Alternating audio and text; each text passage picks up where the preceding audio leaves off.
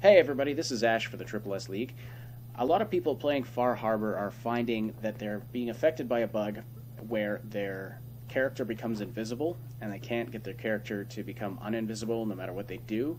Even reloading a previous save isn't helping. In fact, their character is invisible in all their saves even before the glitch triggered. It happens when you're in Acadia and you come to this room to eavesdrop on Dima and a couple of his associates through this window here. And this is happening on PC and on console. What we've discovered is that this is some kind of a memory cache issue, and so the solution really is that the memory cache needs to be cleared out, and after that you shouldn't have the problem anymore. So what you can do is save your game, and then shut down Fallout 4, do something else with your computer for 3 to 5 minutes, load another program, play a different game, something that's going to use the memory, and then after about 3 to 5 minutes you should be able to load up Fallout 4 again and not have the problem. Console, same thing.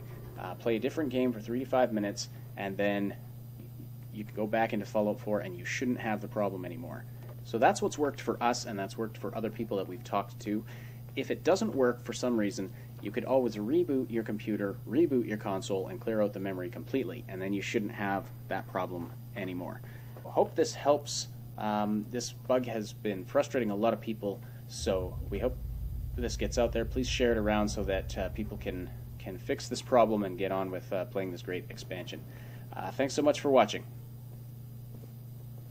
Thanks so much for watching.